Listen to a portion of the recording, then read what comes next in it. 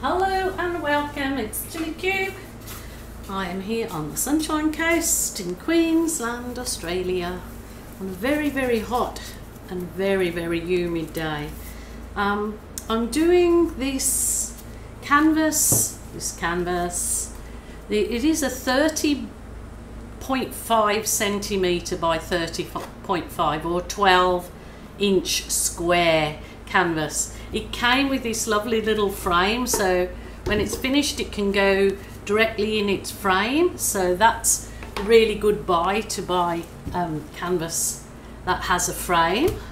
I have used my masking tape for the bottom of my canvas to keep it as clean as I possibly can, and then I've used my giant push pins and I've hit them in with a hammer, and then you wiggle them out to get them out. But all of the materials I use are in the drop down box in my Amazon store, or the links that I provide below. So I'm getting asked lately, obviously there's lots of new how you know, from beginning to end, so that is all in the supplies in the drop down box, and in my playlist for beginners there's all the information that you need there. Rightio, let's get started.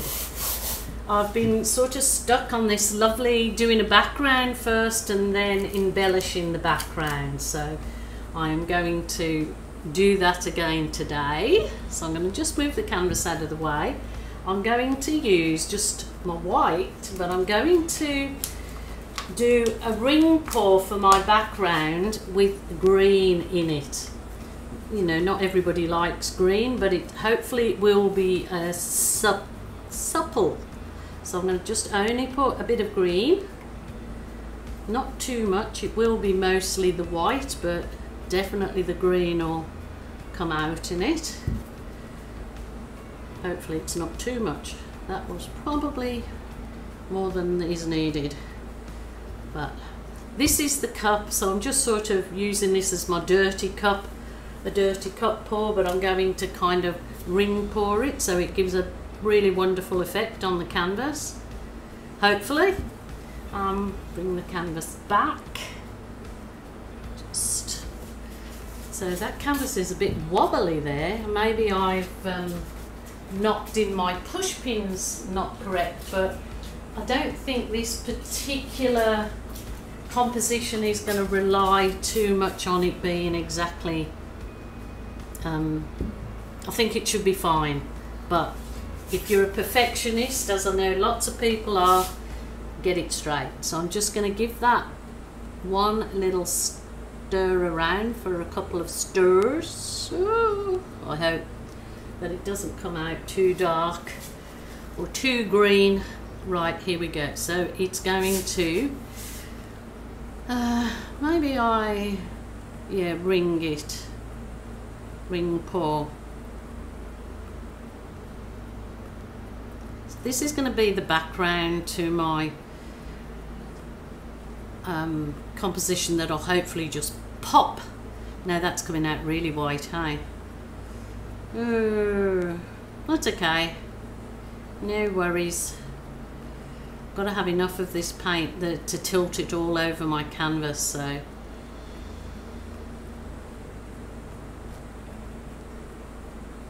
it is mostly white, but that's okay, it'll be supple. It's better than the green taking over, I guess. So just from corner to corner, I won't go right over the corners yet, I'll just feed it around the canvas. So it kind of sets the canvas up with a nicer background than just a plain colour. And I've kind of been having some wonderful results with things I've been doing with this effect. So I'm going to stick with it. Rightio, let's go. Now I'll tilt over the corners. Tilt. So that's why it kind of looks like you've got a lot of paint, because you do need to, in this one, tilt over the corners. You can quite easily, any spills, you can scrape up and reuse if you wish to do so, but remember, in acrylic pouring, a lot of the paint is actually pouring medium and not the paint itself. So I'm just trying to get this back down this way because I like that green there, and then my idea that I want to do to pop your socks can be further down the canvas. So, oh, that green has come absolutely beautiful. I love it.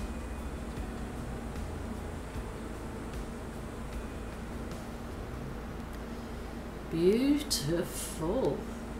Okay, I might leave it like that. Just finger popping my edges. Okay, that is gorgeous. As you can see, some people like really plain, monotone pieces. I mean, for somebody that might be just perfect for them. But of course it's not for me because I love my colour, and I've been asked to do one of these. You'll see that I've got a bit of a series of the black and white monochrome background and then adding colours to it. So we're going to give this one a go. Rightio, put those colours away for a second. I just love that actually, really love it. So now I'm going to really pop your socks up. So these are some paints I've mixed for a while, so I'm really hoping they're okay. This is my Berry Delicious. If you have watched my acrylic pouring before, you will know that I love this colour. It is it's the darkest red, and add phthalo blue and a blob of black if you want it to go even darker. It looks black on there, but it's actually really like plum, kind of a plum aubergine purpley colour. I'm going to add this really bright orange. Like I said, these have been made up and stored in these bottles for quite a while, so I'm really hoping that they're okay. That looks a bit chunky, but I'll just go with it.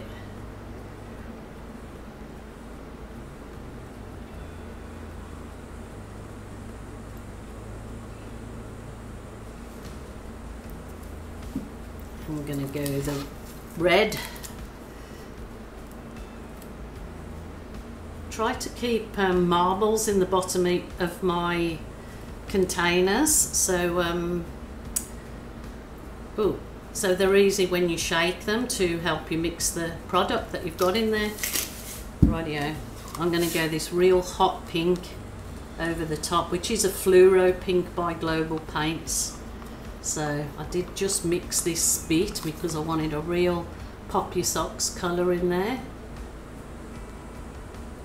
And I'm just realising that I probably haven't got any of the other colour that I want to just put the black with the Australian Floetrol as my, I don't think I've got enough in here. This, I just put this on top. It sort of will make the, when I'm blowing it out, really lacy, gracy. I don't think I've got any in there. Oh, there's a bit. Maybe I just might scrape it through with this monotone background, and hopefully it will really pop. Now I could either blow it with the hairdryer or the mini dryer, but I've had a lot of success more so just blowing it with my straw. So I've got these stainless steel straws which you can wash in the dishwasher, and even the silicone end, but I use them in reverse because that's just about the right shape. Those are in my Amazon shop below too. So I have got this of a bit of a wonky, isn't it? It's not yeah, they're not all central or evenly spaced, but that is not me. So here we go.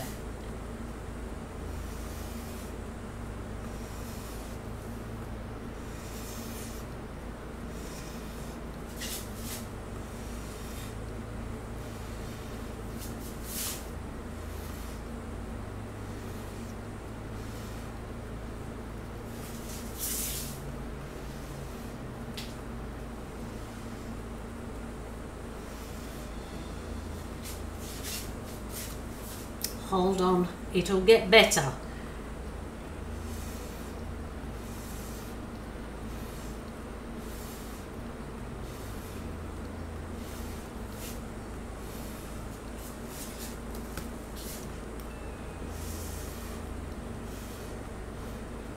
Oops.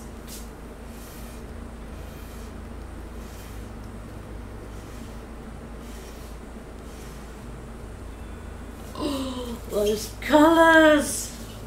See, I did a bit of an oopsie there, but that's, oh, I could either just see if I can sort of make that a feature in that. I'll use my skewer.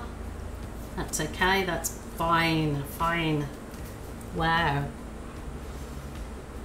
Oh, I absolutely just loving these blown flowers over the top of the ring pours. I love it. Have you tried it? Have you tried it? You must do. Give it a whiz.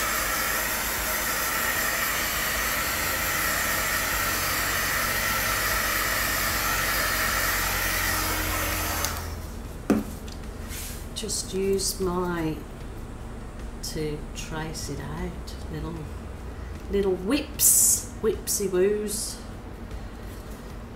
Oh my goodness, those colours. Pretty lucky with my colours, aren't I? They look super duper. I knew those colours would look nice together. Now you can absolutely leave it exactly as it is, let it dry. I am now tempted just to push my little balloon in the centre, just to give it the balloon pushed in the centre gives it like the petals effect. So I'll give you a squeezy and show you. So this balloon's got a bit of water in, but it's kind of on its last legs. So I'll just dip it in the centre and a kiss. Ooh, and you can very well use that kiss from the center on another canvas. Look at that. Wow, those colors are pretty cool together.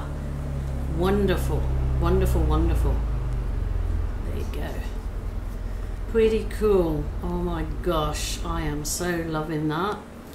So let the pouring or the drying gods be with me, because that is beautiful. I will bring you down for a quick squeezy. Super, super happy with those colours. Happy with the effects. I just think that one little balloon kiss in the centre, it gives it, you know, like a little bit better effect. And look how the ring pour turned out with the poppy socks background. I'm really just hoping, because we've got such high humidity here at the moment, that my canvas dries without cracking, because I have had a few canvases cracking because I have to leave. I'm in air conditioning while I'm painting, but of course I can't leave the air conditioning on in the art room all day and all night for 24 hours. So the humidity seems to be getting under the paint and making it crack. So I've really got to hope that this one stays like this. Give that a coat of either a varnish or a resin would really make it pop. So I'm just hoping that paint gets absorbed into the canvas. But didn't those colours go really beautifully together? I think they look great. All right, my lovelies, you take care of yourselves. Until tomorrow, bye for now.